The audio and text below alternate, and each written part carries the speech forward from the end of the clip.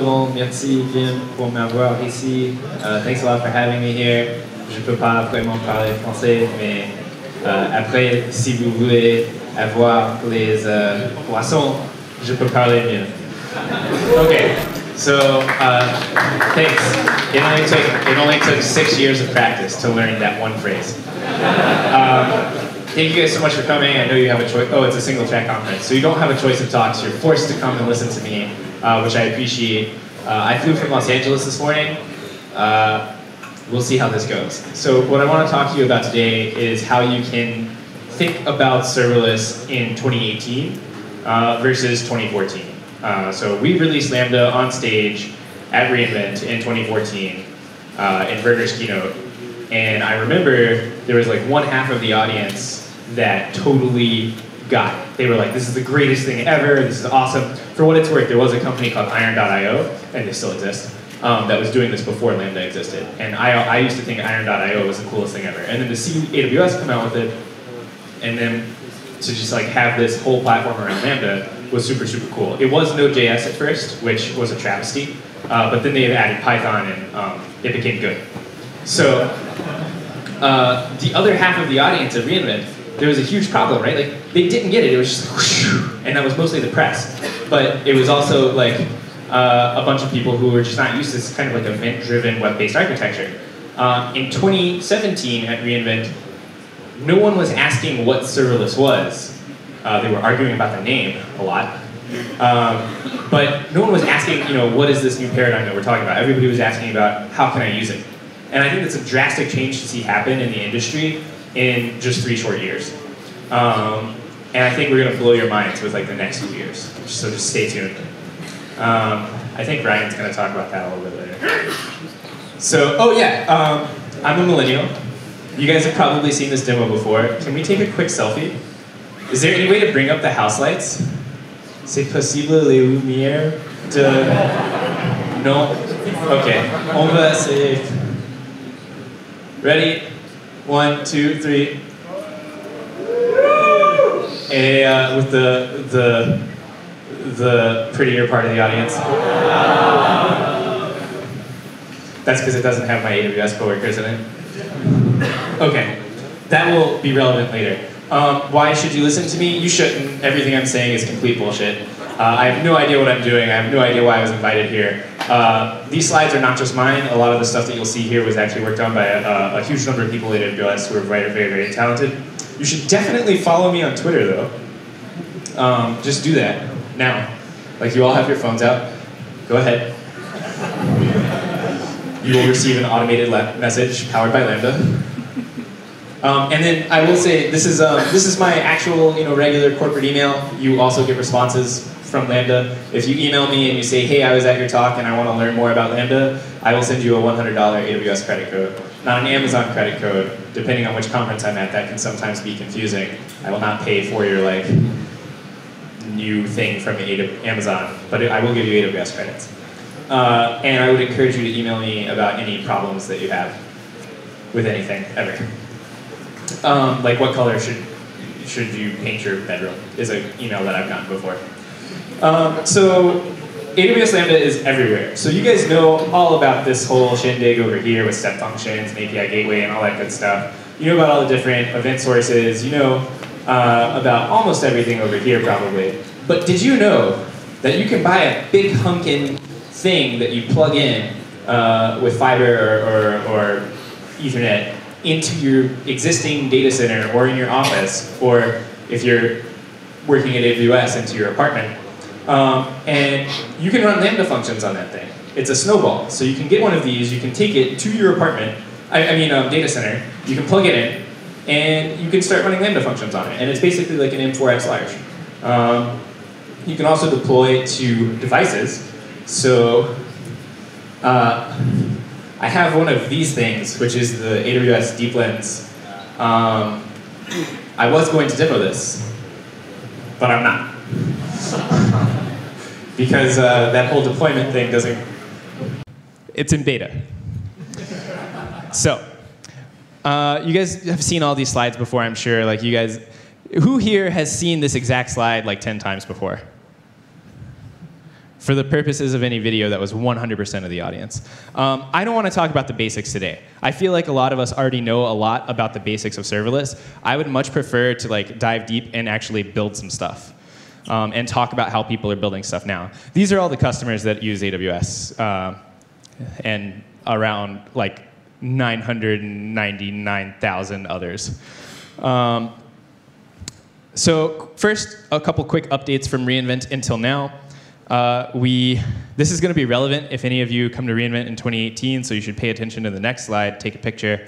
There's like this big secret thing that we're going to do, and the SNS topic in the slide that's next is important, and I'm only going to show it for a second. Anyway, we updated the AWS Lambda console. We made it pretty. I don't ever use the console. When was the last time you logged into the console? OK, for the purposes of any video, no one has ever logged into the AWS console.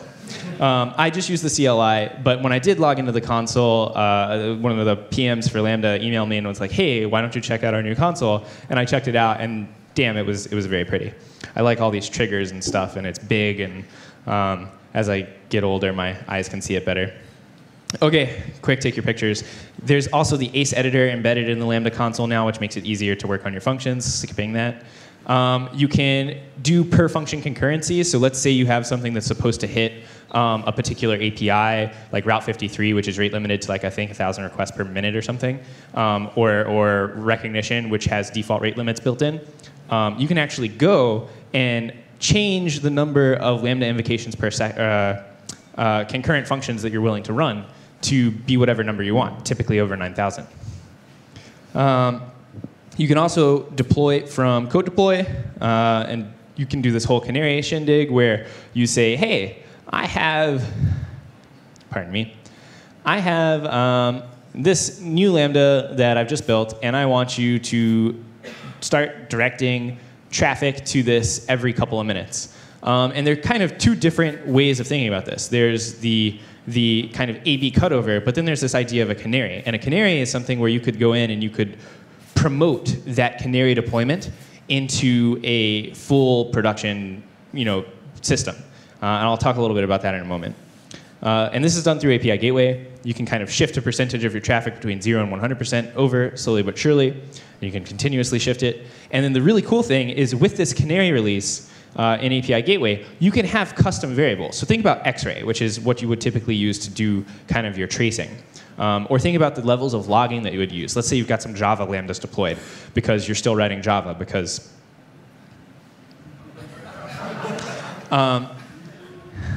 let's say that you have these out there. And as many of you I'm sure know, Java produces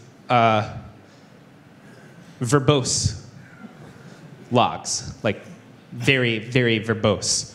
Can I swear? It's a fuck ton of logging. It's just like unbelievable, and it's annoying, right? Like, has anybody ever run Logstash? Like the amount of logs that Logstash itself produces is just absurd. But you can turn that off.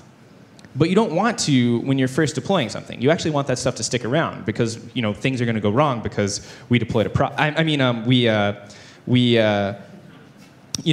don't have tests. I mean, we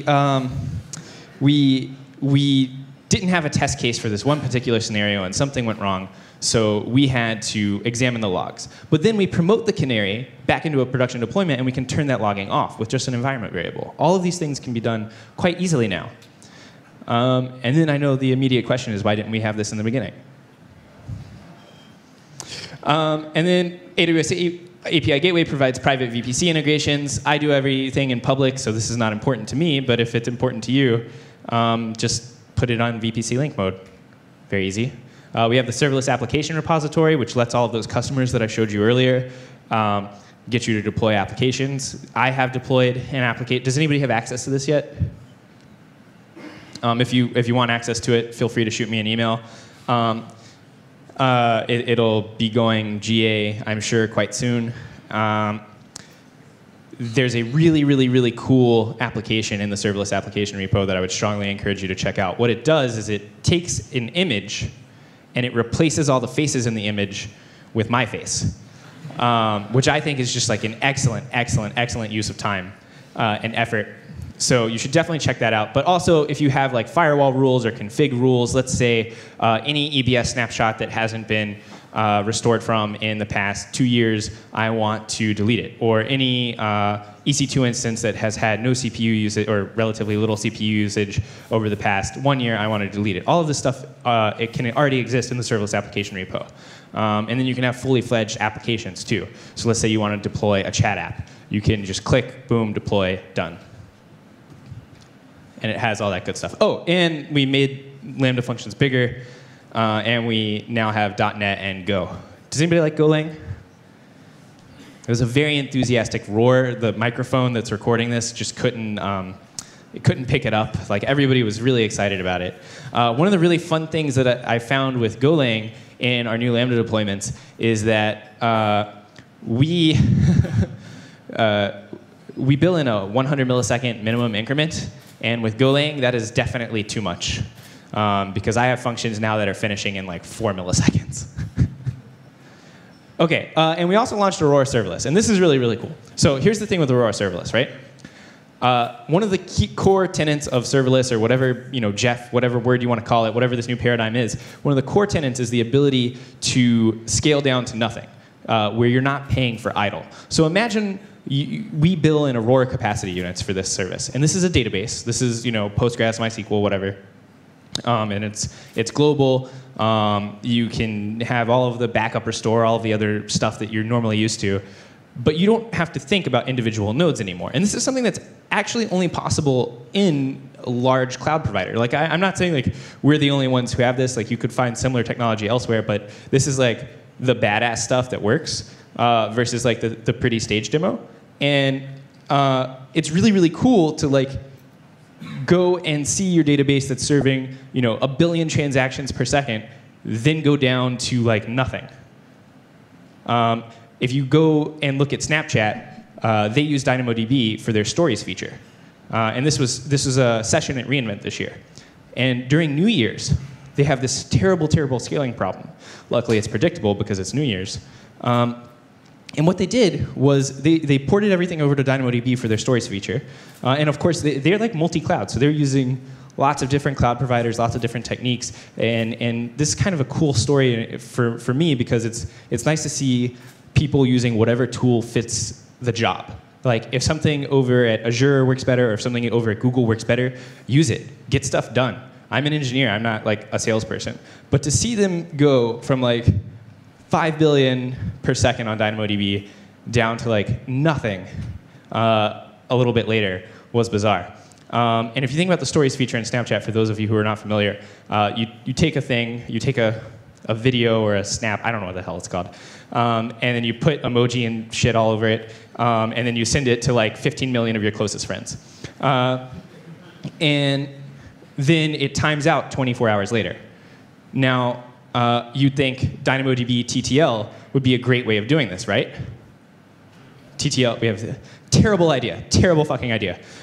This is what happens with the TTL collection, is exactly 24 hours later, you have to scale to the same load that you were already at to delete all of those pictures. So on Snapchat, what they do is they actually delete things slowly over time so that their write load stays relatively even. There's a whole session about this and all kinds of other stuff that I can recommend to anybody. But the idea of scaling down to nothing and paying only for what you're using is, I think, at the core of serverless. And with that, oh, and DynamoDB global tables and DynamoDB backup and restore. Oh, and people are asking why backup and restore took so long to do. Keep in mind, backup and restore works the same for that table with like billions and billions of objects and hundreds of terabytes as it does for your table of selfies. So that is why it takes a while. Oh, and then there was S3 Select. Does anybody know about this? This basically makes S3 a structured database. So you can, let's say you have CSV or JSON or something like that. You can go in and you can say, hey, I only want a portion of this. So rather than, let's say you have a 5 terabyte object, rather than pulling back all 5 terabytes, you can just say, hey, I want 1 row and these 3 columns, and I want you to give me only those back, and it comes over a custom wire protocol. It's just a protobuf. Protobuf, best library ever. Thank you, Google. It just comes over a protobuf, and you can like it's a custom wire protocol that takes like 2 minutes for anybody to write in any language they want. This is the end of my slides. So I was thinking now we might just like build something, because that's what I was told to do. This is gonna suck. Okay, so this is called 1.5 factors of authentication.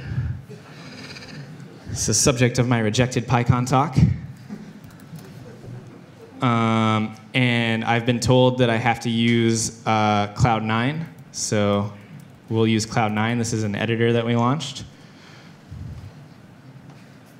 This is not serverless, hence the name.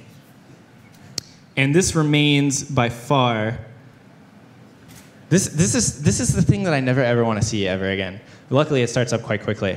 While we're waiting for this, does anybody have any ideas for what we could build in the remaining 15 minutes of this talk? And I type it like 45 words per minute. Throw stuff out there. It is very likely I have like, you have to be into, est-ce qu'il y a des gens qui avaient les idées pour choses à faire ici? So are there any ideas? Just shout something out, anything at all. Something serverless. An airplane? A pipeline? Like a data pipeline? Awesome, okay. So the best way to use Cloud9, in my opinion, is to use Vim. So we're gonna do mkdir. What is this? We're gonna call it selfies pipeline. So we're gonna say selfies pipeline, and I have a collection. Being a millennial, am I a millennial? I don't know what the generations are, but I have a collection of thousands upon thousands of pictures of my face because I'm very self-obsessed, being a millennial. And what we're gonna do is we're gonna take all of these different selfies and we're gonna push them through recognition. This is the demo that we're gonna do. If you come up with something better in 30 seconds, we'll do a completely different demo. So first, I'm just going to copy all of this over. S3, selfies, bucket.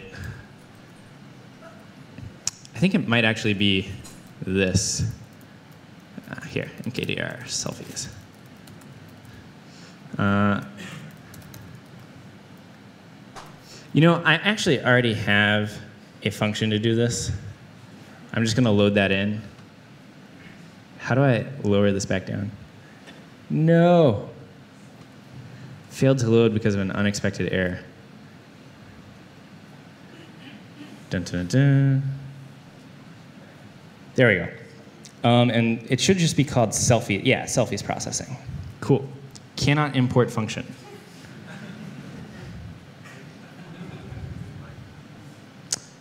Okay, I guess we're writing it from scratch. So let's go, let's create a new Lambda function. We're gonna call this selfies processor. Can only contain alphanumeric letters. Selfies processor, and we're gonna go Python 3.6, empty Python, no trigger for now. We'll use all of the RAM because I don't pay my AWS bill. Cool. And then I have to close all of this to actually yes. Okay. Okay, so then we go up here and we say S3 event. You can also do SAM local and have it generate an event. So if you go tools, where is this? I need to open up another terminal.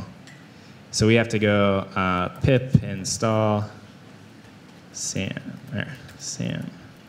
Yeah, okay. So SAM local generate event S3. So this is what the event looks like, and I'm just going to paste this in here so that I have some context. I'm rushing. Dun, dun, dun, dun, dun, dun, dun, dun, dun, dun. So we'll say we want to import boto3.client recognition. And we'll call this rec, and then we'll say ddb equals boto3.client ddb.table. Oh, this is going to be a resource. Resource table. What do we call this table? My fancy selfies. And then we'll create this really quickly. DynamoDB. This is typically something you would put in an environment variable, but I'm not going to do that. And then we'll just say fn for like file name or something. Use default settings, auto scaling. Yeah, that'll work.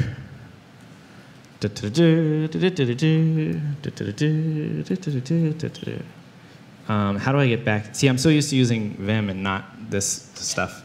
OK, DDB. So then we're going to say for record in event records. Oh, and we're going to need an S3 client too. S3. Will we need an S3 client? I don't think we will, because we're just going to point. We're going to point recognition at the thing. So we're going to say rec.detect faces or labels. What should we do? I think we'll do faces. And then we'll say image equals S3. I don't actually remember how to call this, so we'll go over here and I'll say IPython. No! Python.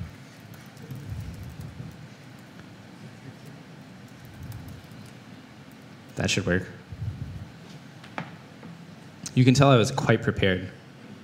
This ends in like 45, right? At 45? Perfect. No. No. No. If I don't get this working in the next 3 minutes, we are going to switch over to a pre-canned demo. Sorry. CD selfies processor. Come on, piece of crap.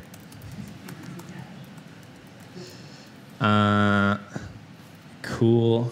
This table's done.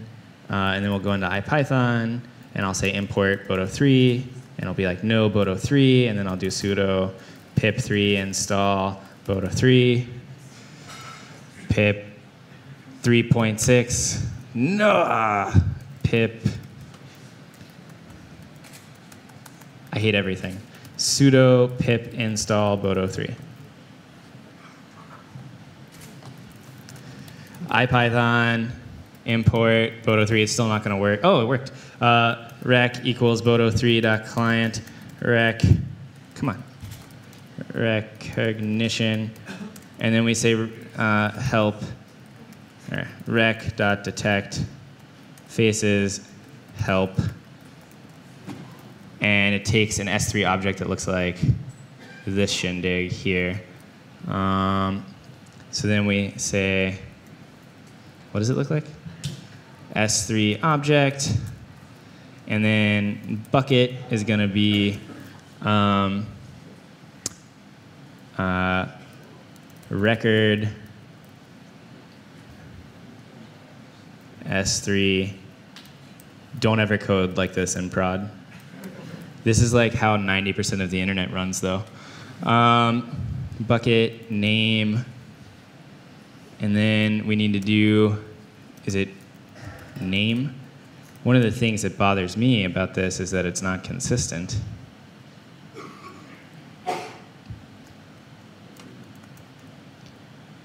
Name. This is very exciting to watch me code, isn't it? I know you guys are just riveted. Absolutely riveted. And then we go record, S3, object, key. And then we're just going to do ddb.put item. Oops. Yeah, that's right. .put item equals that. And that's not going to work, but we're going to deploy it. Anyway, so come on. Why is this? Oh, this is not real code yet. This is real code. We've done it. Sort of. So Lambda function, selfies processor, deploy to prod. We'll hop back over to the console thingy. The hell is a console?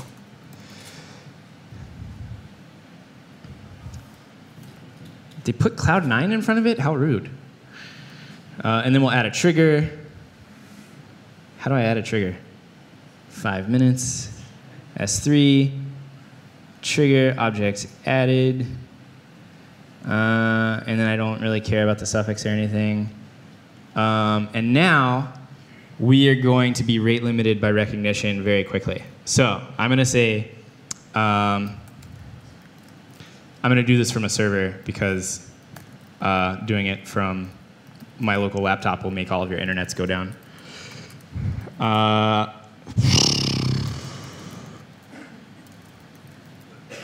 7,000 selfies. Here we go. AWS S3CP. AWS S3CP. Come on. Oh, I probably should have made that work for a specific bucket, right? What bucket did I put? This is not the right bucket. I'm sorry. Just putting in the right bucket here. Selfies bucket.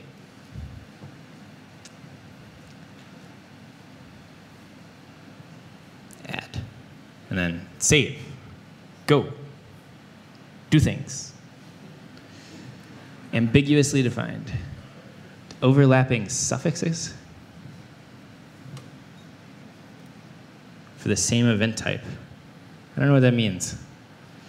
But we're out of time. So we're going to do it in Java.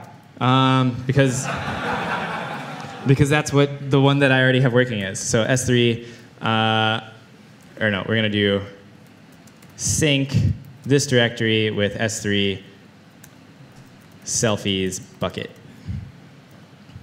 Ba-da-ba-da-ba. And then we'll go to like totally the function that I just wrote and not my fake one. And then we will briefly see the most rate limiting. I got a phone call from like the PM on the recognition team once because I did this in like 3 regions at once. And I just like, Lambda gives me all the concurrency I want because I love them. And so I just completely hammered the service and they were like, can you please calm down? It's like your selfies are not as important as like customers who are doing real work. And I'm like, everybody's using this to detect pictures of cats, like, or hot dogs. Like, no, people are using recognition for some really cool stuff. So we're getting some errors already, but you can see we're getting some cool stuff going on, 2,500 executions.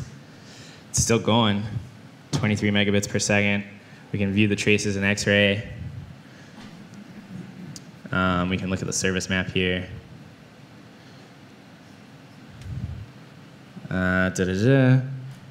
Come on. And then we can go and we can look in DynamoDB and see what the actual results are, which are, come on.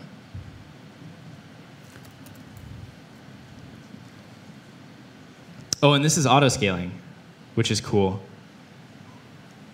It can scale to 40,000 units, because again, I don't pay my AWS bill. So this is what it says. Curtain, human, face. Well, face is pretty likely, you know.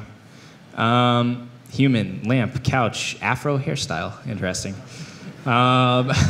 Electronics, face, bed, grand piano, and it has like the location and confidence value. And I have exactly 60 seconds remaining, and I'm hopeful that the service map will render. God. But Wi-Fi being what it is, turned off. It's not, there we go. So you can see, like in here, you can see this purple means I'm being throttled. So over here I'm throttled. I am gonna yield the rest of my time for a single question from anybody in the audience who can ask it in like 20 seconds. Anybody, any questions? Great, wonderful. I have 2 slides. There's a constant continuum of compute. You can deploy Lambda functions, you know, in the cloud, or you can deploy them all the way over on your smart doorbell. And then Functions work everywhere, blah, blah, blah, blah, continuum. Watch me on Twitch. I'm awesome. It's really fun. We code and things work. They don't break. Thank you so much for your time. Bye, guys.